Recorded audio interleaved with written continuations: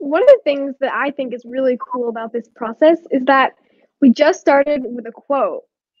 And I believe we chose it like the very first time we signed up for the workshop. And then that just became this entire play that we wrote, and just in 24 hours, which is also incredible. Like, I'm amazed at us. I'm amazed at me. Like, how did I write a play in 24 hours? I just think that's so cool. And so basically the process started with an outline. So we got all these little virtual sticky notes and wrote down some plot ideas.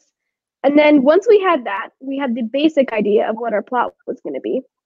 And then after that, we just went to the document and I think we just started writing just like that. And it wasn't really clear exactly what was going to happen, but it sort of figured itself out, I feel like, as we went along. So, oh shoot, don't forget to introduce yourself. Oh yeah, and I'm Lyndon Koshland. Hi, I'm Tina Schuster. I'm in San Diego. Hi, I'm Karina. I'm in Mexico, in Nuevo León. And I'm in San Francisco, California. Yeah. Yeah, so, and that's how we like to do it. We just jump right in, and that's what we did with our work. And we're yes. Introductions later. I think the teamwork was amazing. As Lyndon mentioned, as soon as we started the conversation, we started to create the play. I didn't know how to apply a real life situation into a play in 24 hours as well as my partners, but the result came out great. Yeah. And then what was also really cool, I think, and what made us feel this urgency around, I don't know if urgency is the right word, but it made us want to make it good, was that we knew we had a real audience, which was the other people in the group. We also knew that it was going to be live streamed later, open to anybody who had the link, but then also that it was going to be performed by professional actors. And so we had a coach. So Jamie was our coach, and he would, during the writing process, he would jump into our room.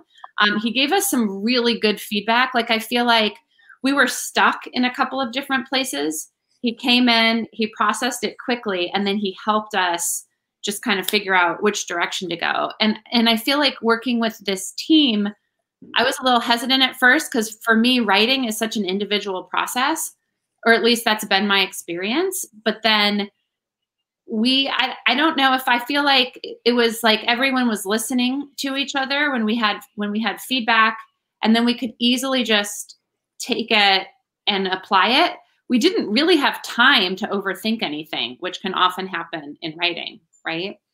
That things that benefit us, because if we thought it through, the overthinking will like be in the opposite way what we've been through. Yeah. And so, like, for us, we met for the first time when we logged in, and what we did at first as a group was as a whole group of however many participants there were. I think there was something like 45 or 50 or something like that, 48. And so what we did as a group was we did some warm-up activities, we got some information, and then we went in to meet our groups after our first activity, I think. Yeah. And the thing I was the most excited about is that we were told there was going to be a student on each team. So we were going to be teams of 3, and that we would have a student. And I shared this with Mark and with my team as well. I don't know if we would have been as efficient, and I don't think that the play would have been as high quality if we didn't have Lyndon. She added authenticity to the student voice, but also just like, it felt like we were teachers and students working together. There was none of this, you know, it wasn't like, okay, now I'm going to make all the decisions and then Lyndon will just do whatever. It was just it felt really good. Yeah, as a teacher, it's difficult to play the position of the student, being you as a teacher in the real life. I think that's hard, and Lyndon really helped us with that. Yeah. And then Lyndon, when we were talking about, I know we were talking about character development of teachers, and we were trying to come up with the character Mr. Adams, and Karina and I were both just like, okay, I've seen this character, and like we were developing that character, and then but I feel like you just jumped right in and channeled the voice of telling these stories of different students. Like how was that process for you? Yeah, I mean, it was really interesting and really cool to kind of get to connect in that way, and also connect to the characters and connect to the audience that we're going to be performing, or the play that we're writing is going to be performed to. And also how at this particular time especially, it's important to tell these stories. And even if we can't see each other in person or perform these things in person at all, it's still important to be writing about this and connecting with people and just showing how they're not alone, and also how they can do things to help, like storytelling as an example. Mm-hmm. Yeah, maybe more people that watch the play will be benefit with this. Yeah. I also thought it was really neat how in our play we found a way, because originally I thought, okay, online plays, that's going to be a huge barrier for us as writers, because we can't utilize like as many props, and actors can't like directly interact with each other. But we figured out how to use it as a tool by having students in the play turn off their screens as sort of a protest and an act of solidarity as this one student. And I just thought that was really neat how we're already adapting to using this new type of performance. Mm-hmm. That shows us as well that we are like adapting to the remotely work that we're doing right now. Right. Yeah, I feel like when I was watching everybody else's play, because so there was different topics of plays based on these quotes, and so they were all like different quotes. So we had like, you know, a starting point, but then we expanded.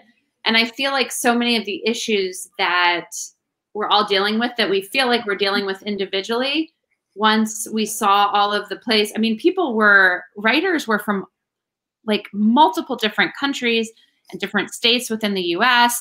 And it felt like that we're all experiencing the same thing no matter where you live. And these like issues of equity and social justice, and they're coming up no matter where you are. And so it was like a cool way to connect, but also to highlight what other people are feeling in this time.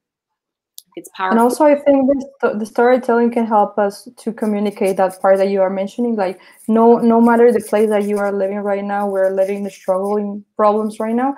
And I think the storytelling really help us to get through that communication to write a play. Yeah, it was really cool. I'm like sad. I'm sad it's over, but Me too. not the last time. And like, I'm really excited about tonight, about seeing the plays. I know that the professional actors, even in their original read through, they were just supposed to just read the words, but like not really put a lot of emotion to it, just so we could hear our words out loud. But you tell an actor just do a read through, and they are going to bring life to those words. And so even just seeing it with like short rehearsals, I think it brought power to all of these plays. And I can't wait to see what they do now that, they've actually had more time to think it through and maybe be off book. So that's really cool. It's very exciting. I just want to finish with the storytelling thing that I take from this course that I'm going to translate with my students.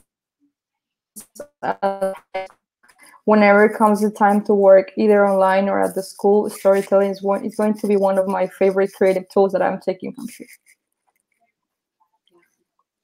I think I will probably do something around, for